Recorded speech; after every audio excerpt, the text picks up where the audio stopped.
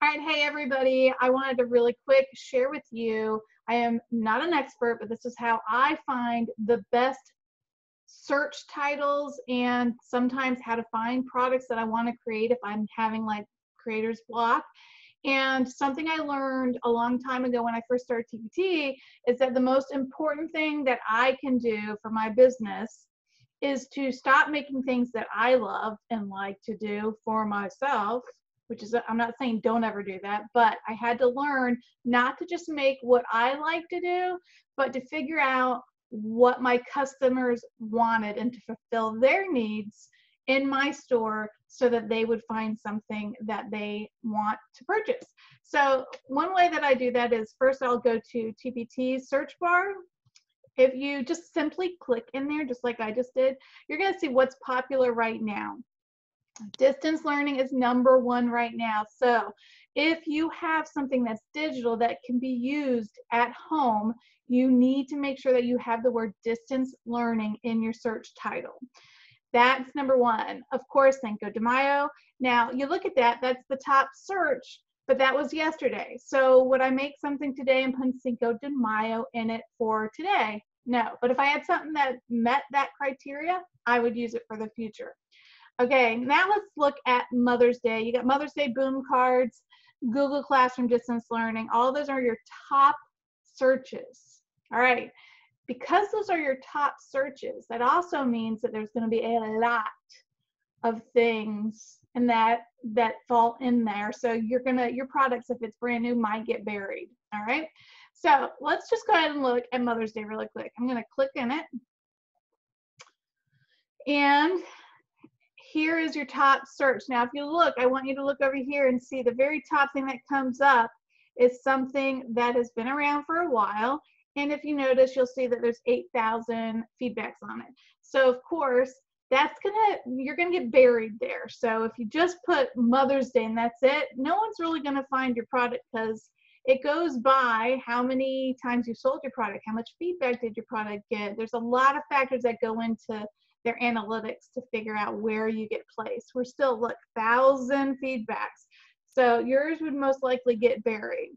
So what I do is I'll go in and I'll click right afterwards. Now, if you look, and now it says Mother's Day distance learning, Mother's Day crafts, Mother's Day craft, Mother's Day writing. Click on one of those. So I'll click on Mother's Day writing.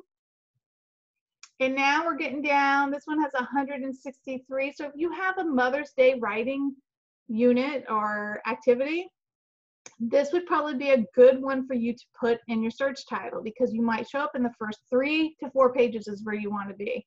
First is ideal, of course, that would be the best. And if you scroll all the way down, let me show you, scroll all the way down. This shows you how many products there are. So there's over 7,000.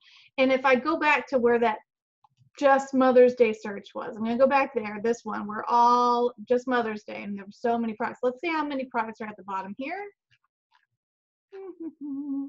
16,000. So you can see how it narrows your search. Now also, related searches for Mother's Day. Look down here. TpT is helping you out. They want you to pick something very specific that fits your product. You don't want to put something in there if it doesn't fit your product because then no one's going to buy it. But they will help you by looking down here. Maybe you have, let's see, Mother's Day craft book. Maybe you have that. So click on that, and sometimes it'll either show you the actual product, or if there's more than one Mother's Day book, then they'll show you a few of them, okay?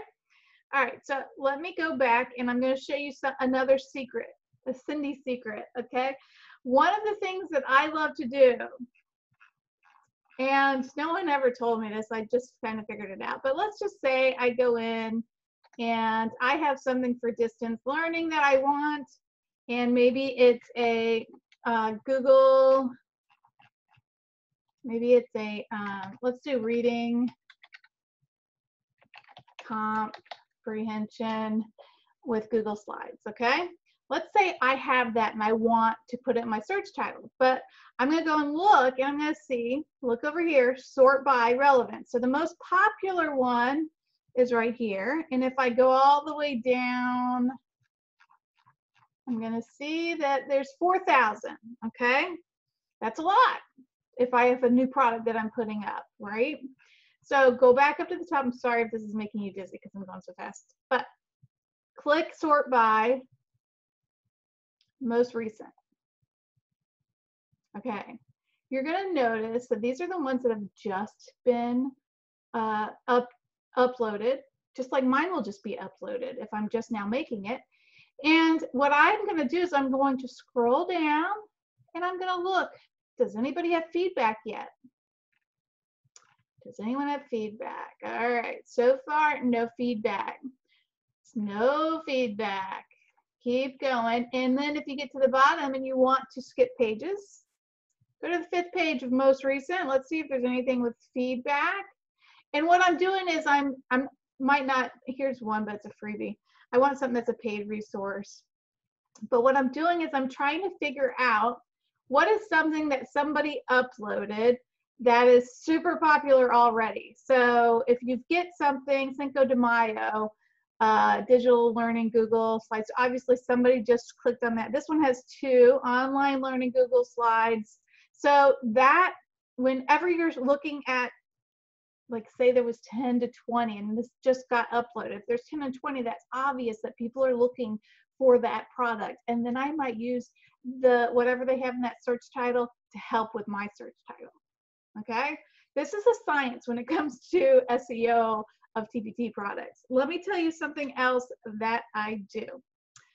Okay, now I will spend, seriously, sometimes I will spend a full day on one search title that's good for my product, a full day, because I want to make sure that I'm hitting my market. And if you get that magic search title perfect, and you know that it's being searched and you're fulfilling needs, then it pays off. All right. So another thing I do is I utilize my Pinterest account. If you don't have Pinterest, let me move my face over. If you don't have Pinterest, I'm very sorry. You need to get it and get the business account, because then you can get your analytics and you can run ads. So I get a lot of my traffic from Pinterest. This is what I do to figure out search words. They usually sometimes will go hand in hand with what TpT search bar is, but not always, okay? So I'm gonna click add. Now just because I'm clicking create ad does not mean that I'm gonna actually create it, okay? Just click it, trust me, you're not gonna get charged. Let me see, cancel that. I'm gonna pretend like I'm going to make one, but I'm not going to. So click traffic, whatever, continue. Now, when you get to this page, scroll down, and you're gonna see these keyword area over here. This is how I find out what is being searched the most on Pinterest. You can use the search bar on Pinterest, just like I showed you for TpT, but this does it so much better. It's much more detailed. So let's say I'm doing kindergarten, let's see, I can't see, reading. And then I stop there, and if you look, you're going to see the keywords over here. It says kindergarten, reading idea, fun reading, kindergarten reading center, 5 million monthly search. This is like a lot of people searching for these items, right? So let's see how specific we could get.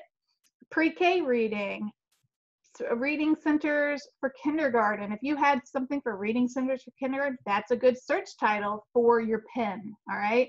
The pin is going to lead someone to either to your blog, that's going to lead them to your store, or it'll just lead them to their store, okay? Let me see. Scroll down, we could do one. Let's do writing, what's coming up? Mother's Day crafts. Okay, so I got Mother's Day crafts. Let's go down here. It's not in here, so am I going to want to use oh wait, there it is right there, 5 mil. Okay, so I would use it. If you didn't see whatever it was you typed in there in the search box at all, then you might not want to use that as a search title. And if you keep scrolling, you'll see that these numbers are going to change. And of course, the more people who are monthly searching in the 5 mil plus, because I think that's as high as they go, is what you would want to use. All right.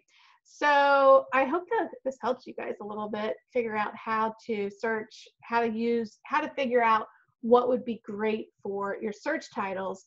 This is also something that you want to do for your blog. You would want, like, is most people, if they're looking for a craft gift right here, craft gifts for mom, write a blog about it and put your image of whatever your product is in for that, okay? Let's see, anything else? Oh, I'll give you an example too. If somebody has, let's say, let me go to my store real quick. I'll go to my store. Okay, so I'm in my store right now, and I'm going to look at, I don't want to go to that one. Let me go to one that's not like, I'll do most recent.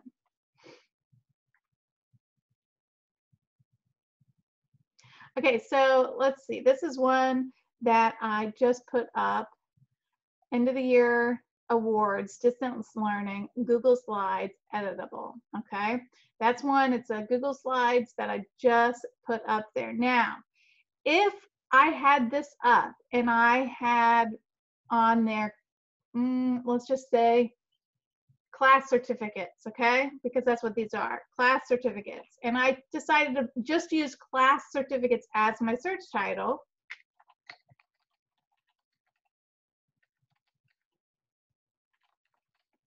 Do you see it popping up in the search at all? It's not. So this is not something I'd want to use in my search title, okay? Now if I see class, I don't have my glasses on, so sorry. Class awards. Oh, there it is. Now you know why I picked class awards. Okay.